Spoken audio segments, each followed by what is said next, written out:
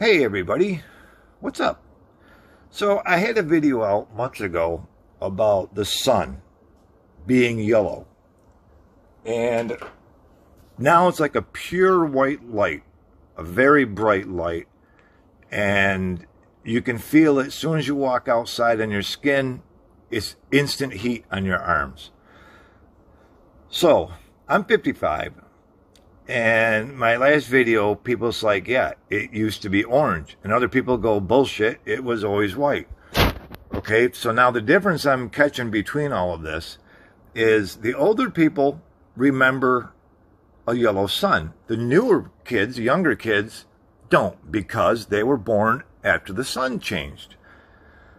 So, Ron Davis, he's a physicist and a long-term resident of the solar system. He came up with the sun is, in fact, changed color correspondingly to test the hypothesis the following theory eliminates consequences of such a change or some shit, whatever.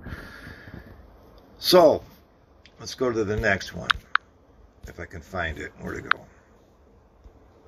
This phone does not want to cooperate with me. There we go. Okay.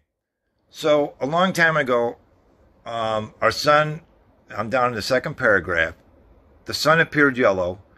The perceived color temperature was around 3,300 kelvins.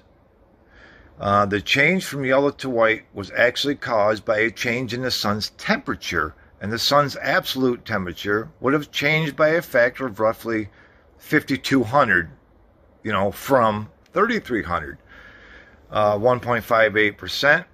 The Earth's absolute temperature then would change the same ratio.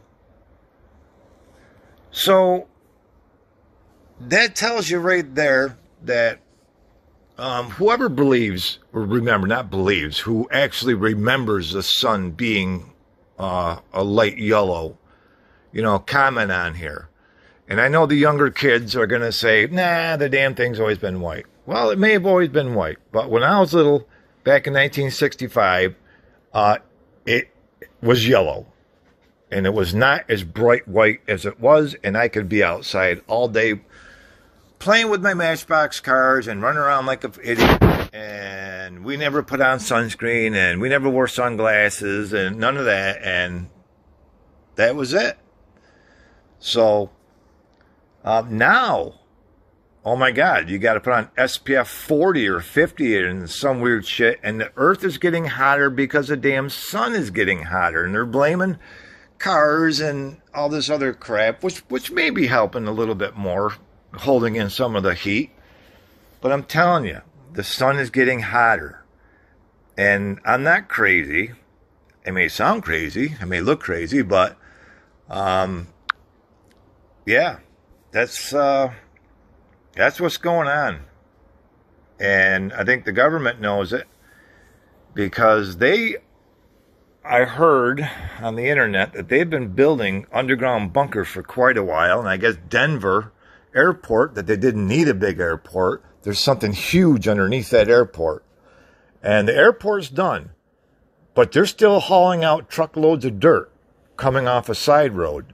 And that can be proven on the internet. That's not a made-up story. So they're still digging underneath that airport. And they said, oh, the 4 buildings, they were in the wrong place, so we just backfilled over them. No, they didn't. Those buildings are still there. So anyways, I'm hoping some older people will see this and remember, that the sun was, in fact, yellow. Not at sunset and not at sunrise, because you can kind of still see that today, but it was yellow all day long.